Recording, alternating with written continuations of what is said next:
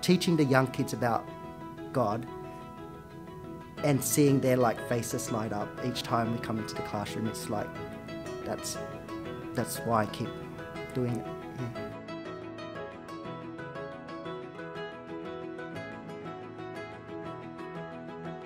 I had started 15 years ago and I had a 1-year-old at the time, and I was approached by a coordinator at the church who'd said, "You'd make a great SRE teacher." When she explained to me that there would be training provided and come on, just give it a go, and I did actually go in and have a turn. After the rewards that I got as a result of it, I kept going back, and 15 years later I'm still here and I'm still teaching.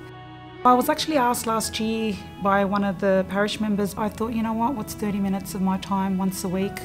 It's helping the parish and also helping these little children learn about Christ.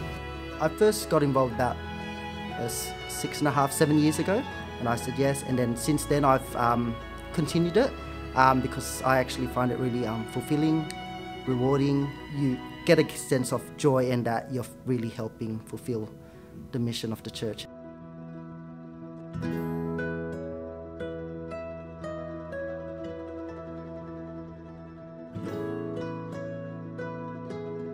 It was a good challenge for me, and I actually did find it rewarding when I walked out. It was something that I felt good about doing, helping these children learn about the gospel. Scripture teaching, I don't think of it like as a job or a chore. It's something that I actually like doing, and it's something that brings me lots of joy. It's something I'm passionate about. It's something that I find a lot of fulfillment in, and I find really rewarding. It's something that I actually look forward to. When I look back to 15 years ago and I consider the fact that I may have said no to this opportunity, I think of the fact that there were so many opportunities I may have missed. The opportunity to have taught these children, the opportunity for me to have continued to grow my faith. I may have missed the opportunity to have met with this amazing community that I work with. And so not only would I have missed out, but the children that I work with would have missed out also.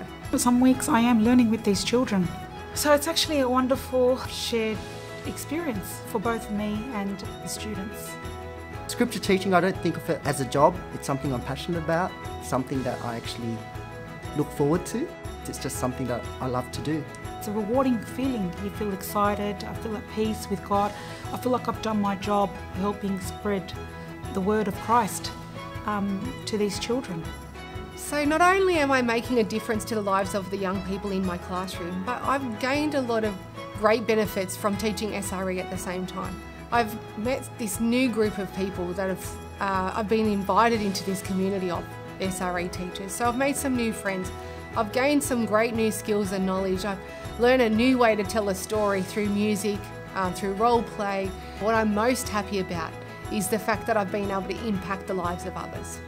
I had one story where one girl, she's a scripture teacher, and then she saw one of the kindergarten girls at Macca's.